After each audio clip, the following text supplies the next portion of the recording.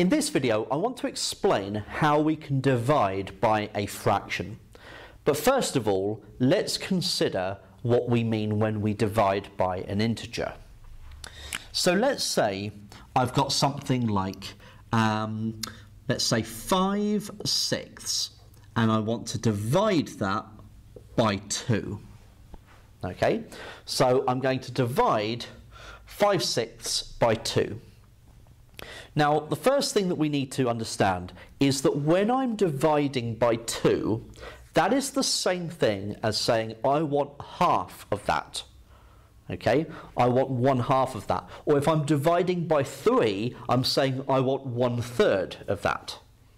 Okay, so actually dividing by 2 has to be the same as multiplying by 1/2. Okay, now we recognise that 2 is the same as 2 over 1, so I could write 5/6 divided by 2 over 1 as 5/6 times 1/2. Now, it is interesting to note that this original question can be rewritten like this by turning the division into a multiplication and turning that fraction upside down. Essentially, we are finding the reciprocal of 2. Okay, so the reciprocal of 2 is 1 over 2. The reciprocal of 3 is 1 over 3. The reciprocal of 1 over 3 is 3. Okay?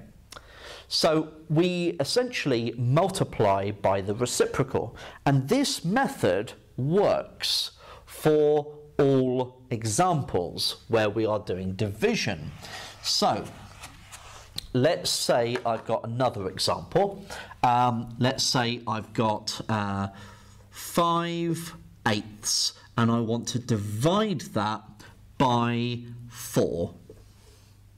Well, I know that dividing by 4 is the same as multiplying by 1/4. So I am instead going to multiply by the reciprocal of 4, which is 1/4.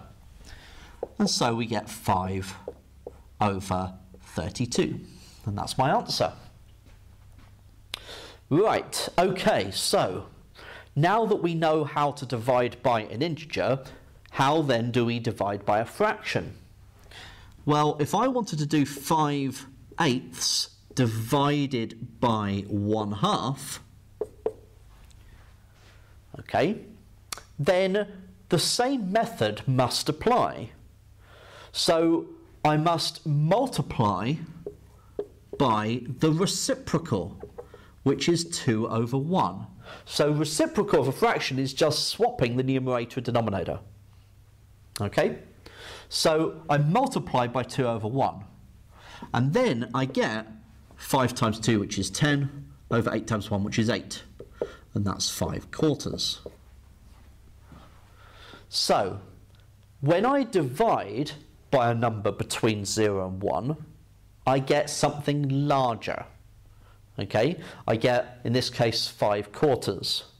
So in this case, division, usually you think when I do division, I should always end up with something smaller. And I do in this case because I'm dividing by 4. I'm splitting it up into 4 equal pieces, each of size 5 over 32. But this time, when I'm dividing by a number between 0 and 1, I actually end up with a larger number, because essentially I'm asking how many times can I get 1/2 into 5/8? How many halves go into 5/8? And that's 5/4. Okay, so that is how we can divide by a fraction. We change it into a multiplication and we multiply by the reciprocal.